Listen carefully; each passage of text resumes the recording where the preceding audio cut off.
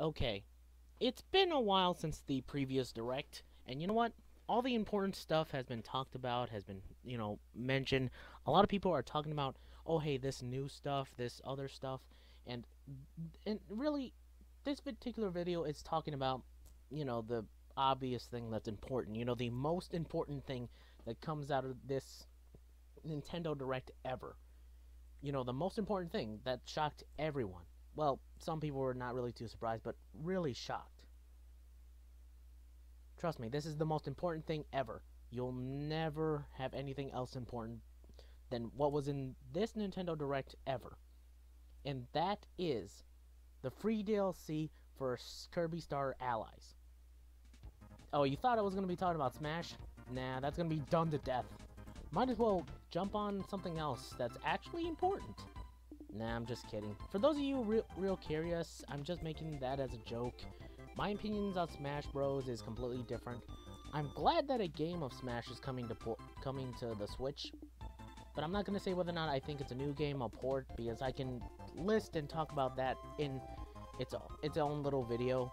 But this is just a small little video I just wanted to put out there because, well, a lot of people are talking about Smash Bros and what happened in the Direct, and they're kind of just forgetting or ignoring or not really like caring about all the other information that was put out there.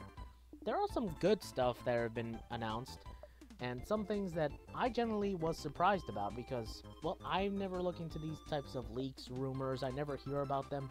And plus, if I ever do hear a rumor, I don't take it 100% as like, oh, hey, it's going to be there. I take it with a grain of salt and I think, okay, if it does happen, if it does actually happened, then the rumor was correct, but that's the furthest thing from my mind when I'm watching this. But if it isn't that, if that's not the case, then I'll just look at what's actually shown. And what's shown is that, yeah, we do have Smash Bros. There's coming to Switch, but that's about it. But ignoring that, I did want to talk about Kirby Star Allies because I genuinely like Kirby's, and I really love this series, so you know what? I wanted to talk about it because I'm pretty sure everyone's going to be talking about Smash Bros. Everyone's going to be talking about, like, what other games are here and there and what actually surprised them. And I was surprised by a couple of things in the Direct. But ignoring all that, let me actually talk about Kirby Star Allies' free DLC characters. So far, we've, been mentioning, or at least they fully outright stated that the new characters that are going to be added to the characters, at least not the first ones, but the characters that are actually in there as friend characters, the Dream Friends as they're called, are of course King Dedede, Meta Knight, and Bandana D. Bandana Waddle D. I can never pronounce that guy's name. I always forget one or two of his name, or name titles in the sake. So, Bandana Waddle D, DDD, and Meta Knight are in the game. Well, some people could have been shocked if that wasn't the case, but, this game sort of harkens back to the whole Kirby's, Superstar, or Superstar Ultra, where you can have enemies as your buddies and, as their particular things. So it kind of makes sense why the characters aren't technically, like, they're there or could not be there, but from what I've seen, yeah, they're there as, playable characters. But what really surprised me about this particular thing when they mentioned their more free DLC characters added later was the fact that, well, they added Kine, Kun, and Rick, which I'm so glad they did. I'm just glad they're those three are back from Kirby's Dream Land because I love those animal buddies. I really did, and I kind of miss them. And it's just glad that you can actually play as them and they can do stuff. That looks pretty cool. But also that they added Marks into the whole friend or dream buddies there. I'm betting $10 Mark is gonna play like the mirror character, like has mirror abilities, because some of the characters do have somewhat simple and or attacks that seem in character for what they're worth. Like King Dedede has his hammer, Meta Knight has a sword, Wallaby has a spear, and even then Rick can breathe fire, Kine has water, Ku fires cutter-like feathers. So I'm assuming that Marks is going to be using some attacks that are going to be similar to Mirror. But Marx wasn't technically a playable character slash he was an antagonist throughout Kirby's, or at least through one of Kirby's games. And I'm not gonna mention spoilers because you guys should know Mark was a villain back then, and I'm genuinely surprised he's a actual playable character now, or at least a dream friend. I'm not thinking like it's a bit of a stretch to call him a friend because he did betray Kirby like at the end of Kirby's Ultra or Milky Way Wishes and Kirby Superstar. So that's genuinely surprising for me. And that kind of opens the door for other possible characters that may be added. And I'm hoping to God they add in Adeline because I actually like the character's design and her appearance. And they have the painting ability, so I'm assuming they could just reskin an enemy and make it Adeline and say, hey, this is another playable character.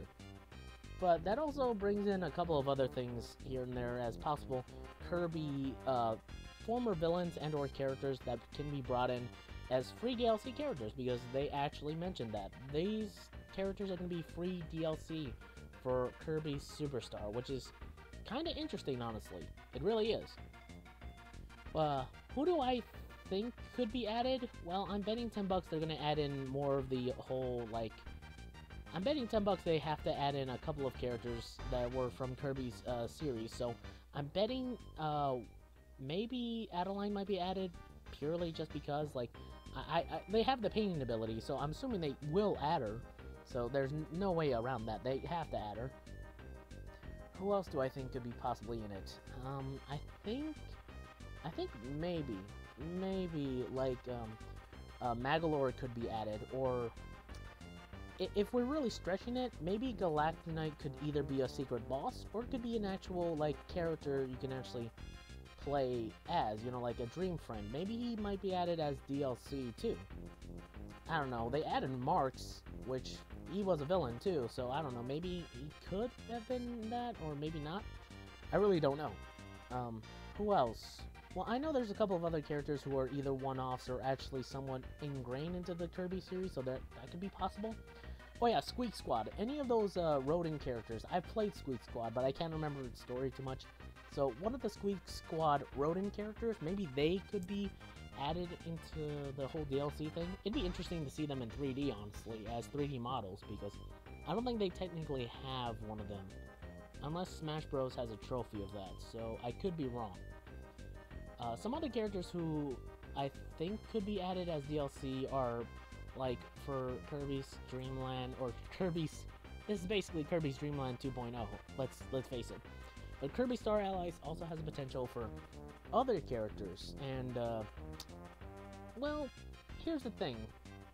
The Kirby anime itself isn't technically canon or any way, like, related to the Kirby games, but Nintendo does acknowledge it from time to time, or at least HAL Laboratory. HAL Laboratory mentions it from time to time as references here and there in both the games and certain little things here and there. They made a 101 episode short of it on the eShop, so, you know, there's that. So I think that could, like, one of the characters from that show could possibly make it into the actual game itself, maybe. Heck, I think they might add Chef Kawasaki as an actual, like, friend there, because he's technically both a boss character that's actually in the game, and he could use the cook ability in a different way than other people have seen it, or at least from what we've seen.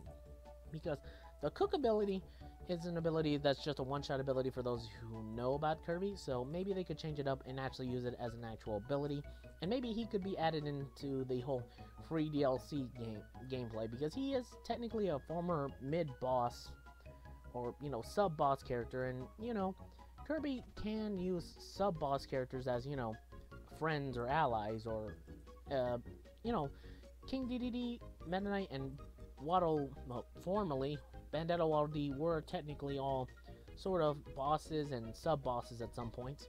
So I think Chef Kawasaki could have a chance at being a free DLC character.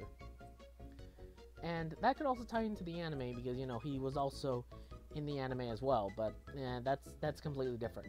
Although I don't think that they're going to add, like, characters like Tiff or Toph or some other ones like Escargot into the whole free DLC lineup because I doubt they're gonna try to go with those characters because they don't really have anything going for them because they never really did anything in the anime itself. So I doubt that. All I can say as a general whole for this direct is that I enjoyed it, and I kind of like some of the games that they announced, mainly because I'm surprised about it, and it kind of left me feeling a bit like, you know, feeling good that, hey, they're starting to really like surprise some people with these types of announcements. And I know, some people may have already speculated about some of these games, but you know what? I didn't know about them. So I was surprised. So that's my opinion on it. What are your guys' thoughts on the Direct? And if you're excited for Smash Bros. Or any other games, or even the Kirby game, please tell me in the comments down below. And I'll see you all next time in the next video. Until then, sayonara my bots. It's not sayonara my bots. Jesus Christ.